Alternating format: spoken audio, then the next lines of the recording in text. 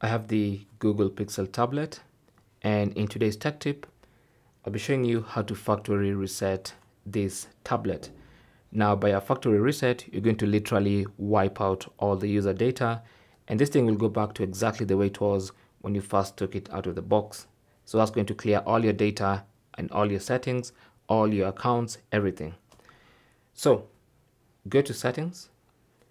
On the main settings page, scroll down on that left side panel and tap on system.